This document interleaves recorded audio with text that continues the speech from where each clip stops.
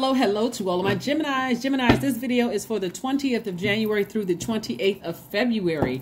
On the 20th, we close out this cycle. Yes, when we move through these moon phases, remember that the moon is aligned with our feelings, subconscious habits, our moods, our emotions, what looks like self-care in our universe, listening to what feeds our soul. So the closing out cycles means that you feel good about moving on from something emotionally. Yeah, physically you may be moving on from something, but emotionally you're also moving on from something. So let's get into it, Geminis. Let's go. Let's see what your cards have to say. Let's see what your cards have to say. Let's see what your cards have to say. Let's see what let's see what messages in the cards for you.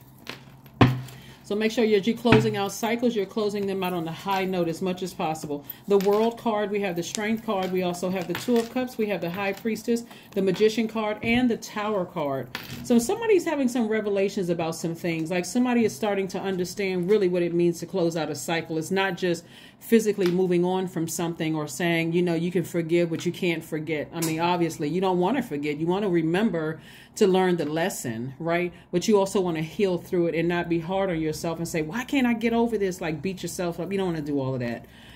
The world is already harsh enough. You don't want to be hard on yourself. Here we have the High Priestess. It looks like somebody's just very sensitive to energy. So you could be having some downloads coming through your dreams about, you know, what nurtures your spirit and what doesn't nurture your spirit. Like what feels like a soul mate or part of your soul tribe.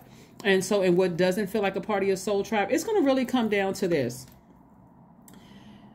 Energy leaks versus energy hacks. Energy leaks versus energy hacks. Whose energy is draining and whose energy is inspiring.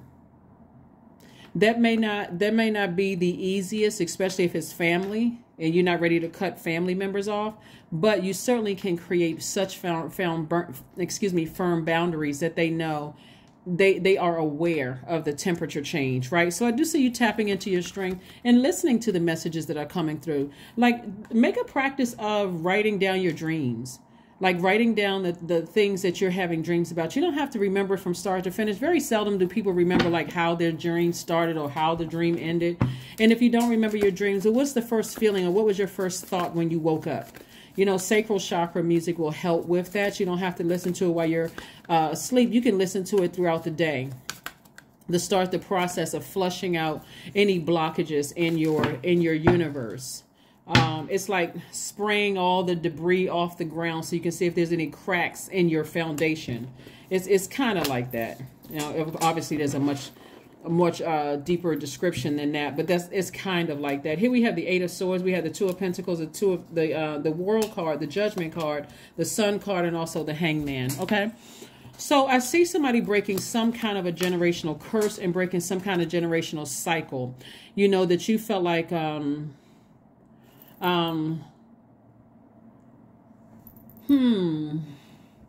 somebody may have felt like they were delusional about something, but I see clarity there. This is a lot of water here. Pluto is the planet of transformation and power. I see you taking your power back by ascending higher and seeing situations for what they truly are and then making some decisions from there. Like let's say for instance, a generational something could be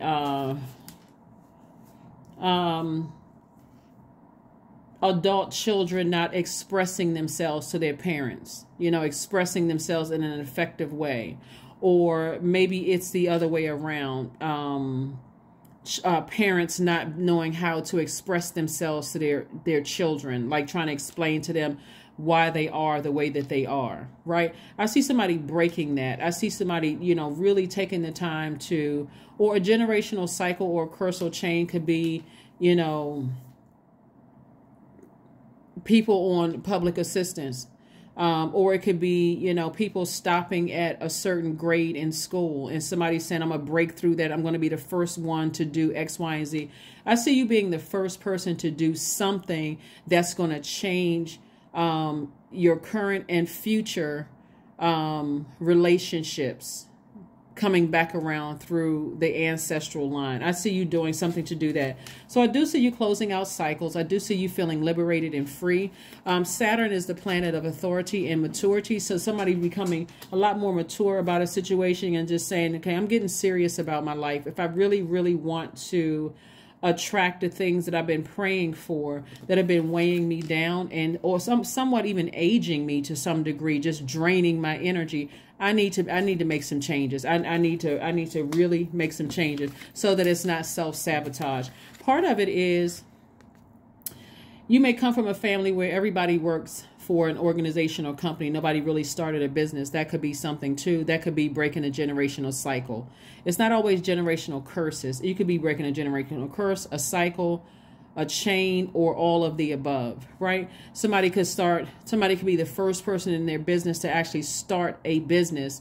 And the things that you could be fighting against is the people who don't understand. Like, why do you want to start a business? You seem like you got a nice job. You know, why would you want to, add that extra stress? You may be fighting against people who don't understand, so they're not as supportive as you thought they would be for your business. That could be breaking some kind of a cycle or change. So get ready to feel like, so some of you all, because you're ascending higher, get ready to almost feel like you're alone in something, right? And then tapping into your strength, because somebody wants something different for their lives, their kids, or if you don't have kids, for your community, world at large, and that kind of thing. So, and to some degree, you may feel like you're alone, even though you do have your ancestors praying for you. But don't look at it as something bad.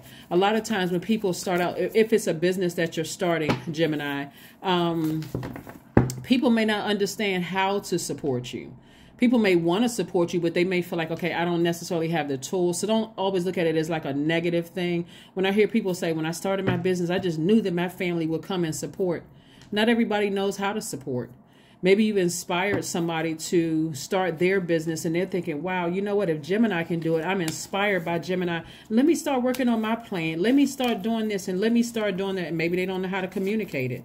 I like to try to give people the benefit of the doubt, not being naive, but also understanding that too, there are times when we also need grace from people. We want people to extend grace to us. So this Devil card right here wants to keep a state of confusion going on. So if you're breaking some kind of chain or cycle or whatever, this Devil energy right here will almost tempt. We think about the devil, we think about the tempter, we think about snake energy, like it's an Adam and Eve story, that kind of thing. You may encounter energies that, remember, snake energy is also Kundalini experience. So it may not be that the energy is trying to get you to vibrate low, but it can also be some kind of a distraction. So like I said before, if you're starting a business or something of some kind and people are, kind of nitpicking and you don't have enough time for me or that kind of thing, it's, again, you all are ruled by Mercury, which is the communication planet. It is no longer retrograde. So effectively communicate with people. Hey, I'm trying to do something different. I'm trying to, change the future for the family or whatever the case may be, as it relates to this reading. Again, if it doesn't resonate with you, that's fine too. Only take what resonates with you. But communicate with people, but also at the same time, you're extending grace. You shouldn't have to repeat things over and over and over again. As a matter of fact, you all are the most effective communicators in the zodiac, because, well, you and Virgos, because you guys are ruled by Mercury, the communication and learning planet. So get your rest. Try not to get stressed out. This is where you're using your time wisely. This is where you're being more conservative with your spending. How are you spending your time? Your time is your currency, right? If you're spending your time, in fear, this right here, fear, doubt, confusion. In other words, wearing yourself out, draining your own energy, at that lower frequency, you're also picking up other energies from on a low frequency too. So try to keep your vibrations as high as you possibly can. Okay, here we have, like I said, the Four of Swords and also the Four of Pentacles. So this is where somebody is getting really grounded and rooted and really saying, okay, I'm going to be serious about how I'm spending my time. How am I wasting it, or am I investing in myself to break some kind of a cycle, break some kind of a chain. And so I do see, as a result of that, somebody working hard and earning money. And I do see you being your own knight in shining armor, right? And I do see, here we have the Two of Cups, soulmate energy coming across your path to help you. Soulmate energy, don't get deceived by the picture. It's not always romantic interest. It could be a new member of your soul tribe that's helping you with this journey. Again, we got the Two of Cups right here twice. And so soulmate energy could be a new best friend. It could also be a new partner. Either way, either, you know, business partner, romantic partner, whatever the case may be. But I do see somebody kind of coming to you, and they investing the time in you to help you grow your money.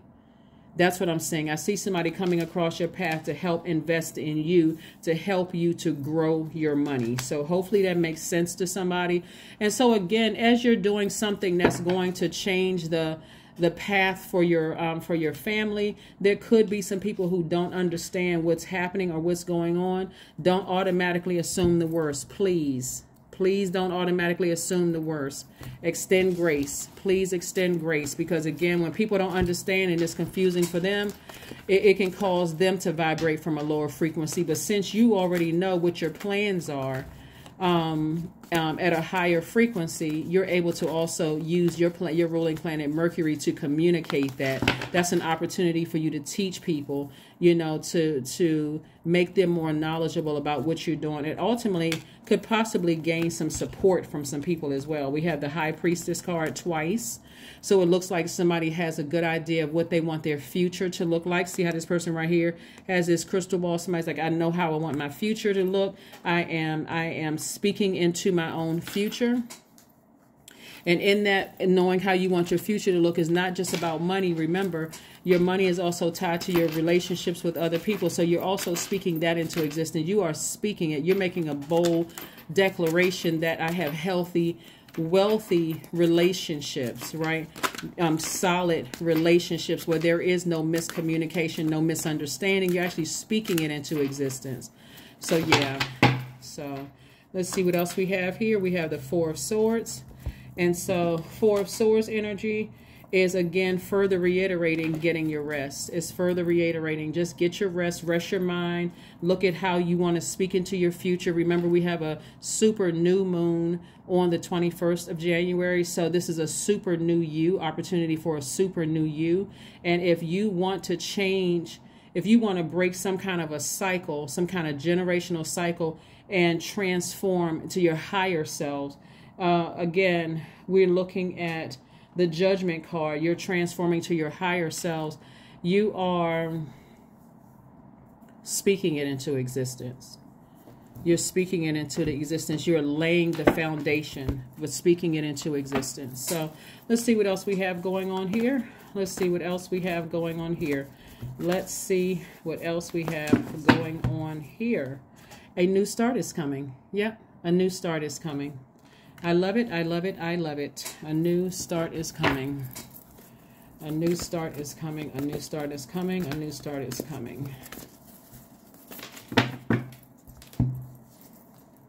Family.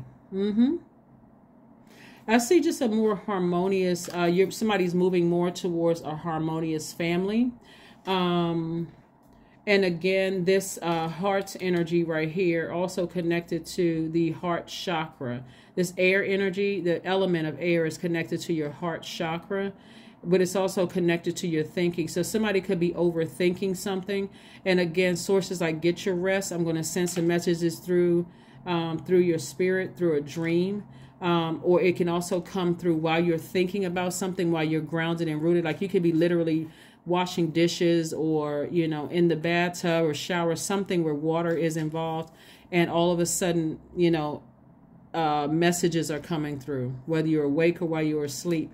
But I do see Source sending messages to you. So just pay attention to the messages that Source is sending to you, so that you don't give into any temptations whatsoever, of any misunderstandings whatsoever. Yeah. Also, I'm also seeing the Tower card. Like there's going to be some people that's going through some kind of a shock. like some kind of an awakening that you were able to break free of something. Like, and for then it's going to be some kind of shock. Maybe you were able to break free from somebody's family, maybe an ex's family or something like that. But I do see you ascending higher, and there will be some assumptions about some things, but nevertheless, you're divinely protected. So pay attention to that. Pay attention to the fact that you're divinely protected, because you really do have a mission to have a more harmonious, it looks like, family situation here. Let's see what we have here. Let's see what your number card is. Let's see what we have here so we can go ahead and close this out. Let's see what we have here so we can go ahead and close this out. Let's see what we have here so we can close this out. The number 6, I am nurturing. That's right. So your heart is your gift. You are a natural born nurturer and have great talent for helping and healing others. You are the epitome of self-sacrifice and a protector of those you love. That's right. Number 6. And then let's pull one last card and let's go ahead and close this out, Gemini. But like I said before, use your ruling planet as your power. Mercury is yours and Virgo's ruling planet. You all are excellent communicators.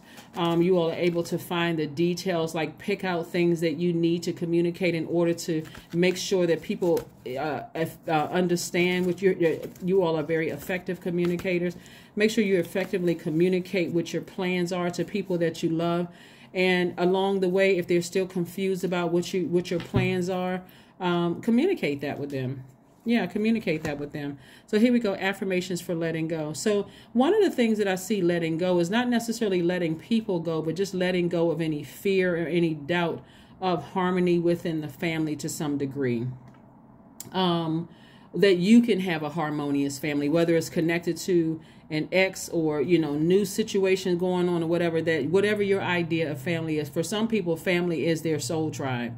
So you just want harmony. So here we go, letting go. I release what I cannot control. I let go of doubt. I will not allow fear to stop me. I say goodbye to all that blocks my growth. I am weightless, free from burdens. I am shifting my perspective. I am free from regret. Failure is a helpful feedback. Yep, that's what it is.